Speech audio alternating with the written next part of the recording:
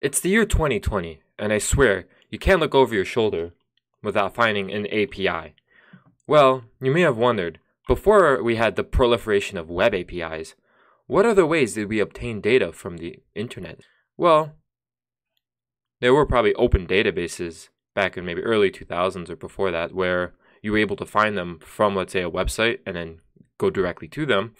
I mean, you probably had file directories and structures, which you still do now, where you can pull down text files and other, types of files in there. I mean, there had to be something else, right? Well, you sure guessed it, there was. And in this case, that was web scraping. So you may be wondering what exactly web scraping is. Well, it's the same thing like companies such as Yahoo, Bing, or especially notably Google do.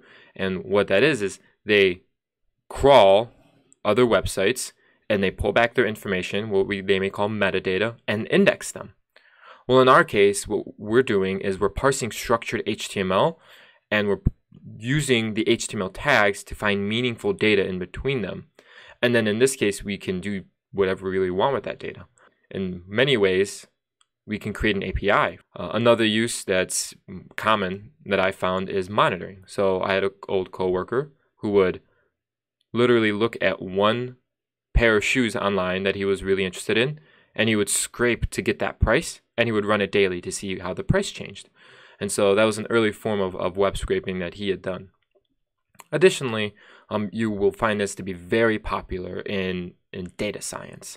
So especially with machine learning and AI tools, you'll notice that web scraping is almost a necessity because of how many places they need to pull data from. And in many ways, these websites don't have APIs, and so they'll just scrape it. And so in this video, we're going to get started with using a library such as cheerio.js to pull back data using CSS selectors. And in our case, we're going to render that data into a custom Postman Visualizer template using Bootstrap CSS. Welcome back to Dev Odyssey, a developer's journey through IT, where I cover tutorials and reviews of IT tools and technologies. I'm your host, Orist, and today we are covering web scraping with cheerio.js and Postman Visualizer. So as you've already heard all the great benefits of web scraping, I do have to get into some nitty-gritty around web scraping. Web scraping is still a gray area in terms of where it is legally defined. For the most part, if you're web scraping any public data and using it for non-commercial uses, you're generally okay. However, that goes to say that if you try to use it for commercial uses, you may run into legal issues, especially violating terms and conditions. A quick story on that is there was a website that was scraping Craigslist, and after they noticed, they sent a cease and desist, to which they denied the cease and desist, and so Craigslist took them to court and won. So while this was a few years back and things are changing, it still goes to show that you want to be very mindful about you doing this. And so one sense I'd like to say is in this video, it's very educational. I am not encouraging commercial use of web scraping data. I have no guarantees, and this video content is as is basis and hold no liabilities. So in order to know the legalities around it, we need to look at a file called a robot.txt file. So you'll find that under the root directory of a website, and in there should be a syntax that tells you if you're allowed to scrape or if you're not allowed to scrape, or what subdirectories you are allowed to scrape, or what crawlers are allowed to scrape. And so this video is not going to really go into the details of that. However, I will have a link below in the description to get a better understanding of what you're looking for.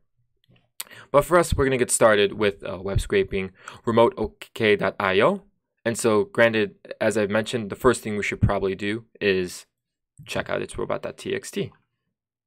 And so here we have it. This is the website remoteok.io.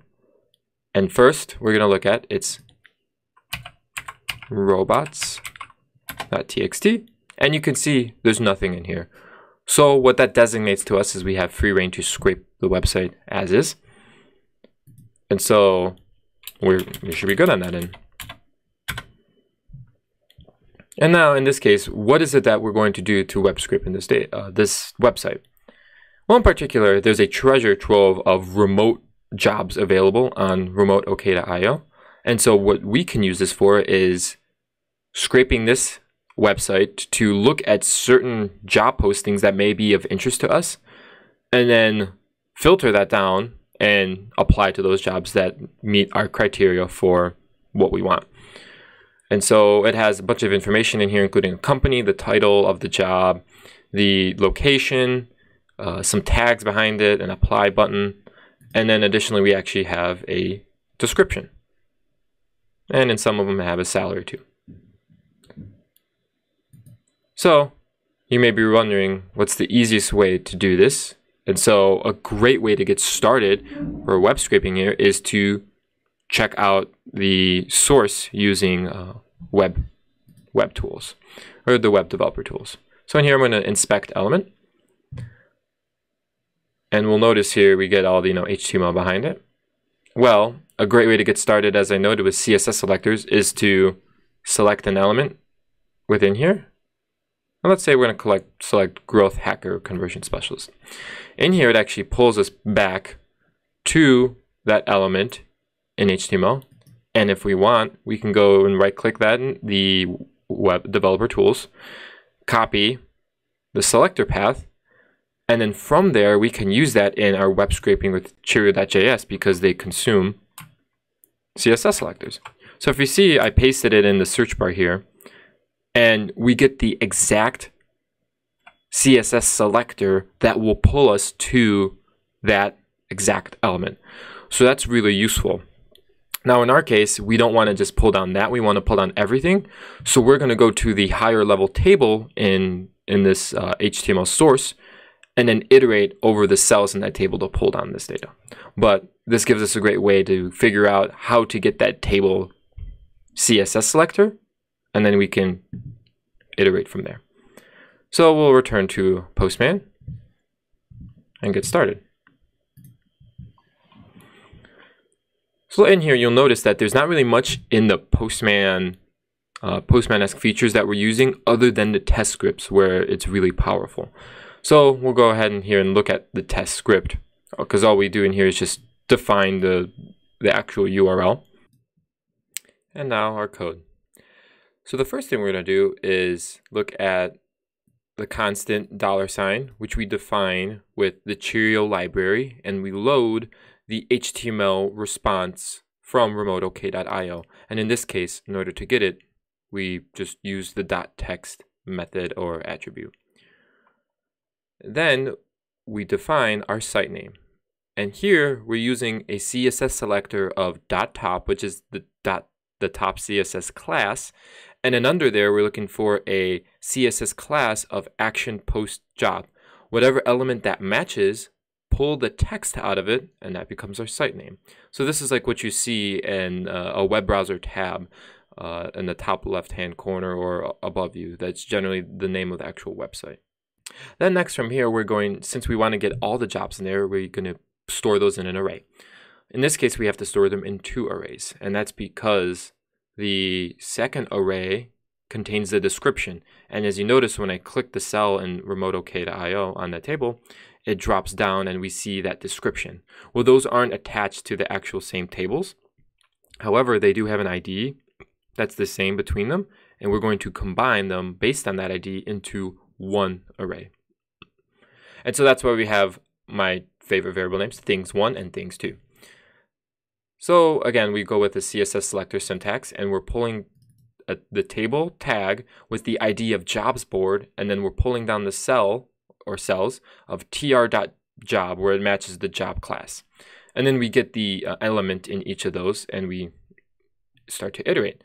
So from each cell, we start to push all that data into the array.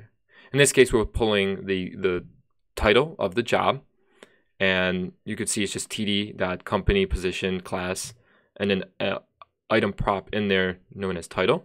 Same thing with company. It's the same CSS class, and then in this case, it's item prop name. Location, same class, but we're looking for the span tag. The link for applying is the root directory, and then we add the source and the a tag, but then we're looking for the attribute href. So that anchor tag and the href is the link to apply. And then that ID, as I was talking about, where we're just looking for the attribute data ID. Same thing we do in in the second part, except we're looking under jobs board, we're looking for the tr.expand. So as you notice, when I click it, it expands out. They named that class the .expand class. And then there we're only looking for two things, the description, which is under the .heading class, and the .description class for the div. And then we pull down that text. And the same thing with that ID. We just get data ID attribute under the element. Here's where we do our combination here. So the things one array dot each under them. We are filtering so within each result in that things one array, we're creating a second result within things two, and we filter on where the IDs match. And so this is important because if there isn't an ID, then we can't match on anything, and not all of them have an ID. So we do a check to pull down that ID, and now we have the object in the things two array with that same ID. So now that we have that description response. And so we first do a check after we log to console. We do a check to make sure that it's greater than 0 so that there is something in that array. And if it is, we take the description, we set the description in the first things one array, or that object within there, and we set it to the results, the first instance of it, because you may have more than one. And then we get that description attribute back. And then we set it to there, and that's really it. Now we have a combined things one array with all the information that we want. And so then we get to show this into a bootstrapped HTML page. And here is all the presentation syntax at the top. But most importantly, we have our handlebars syntax here for each response that we send to the template. We will look at its job title, the company as well above that, the location, the link, and then the description as well in a paragraph tag. And then we close out our .each, and that's it. And all we have to do is then tell the template to look for a response, or set the response to things one. So now we get to see that actually happen.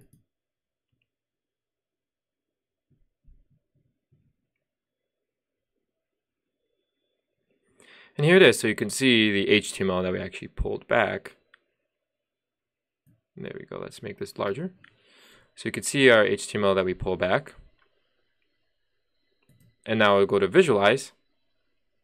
And as you saw before, here is the actual data that we scraped and put into a card-like structure for each of those jobs. So instead of a cell, it's just a card.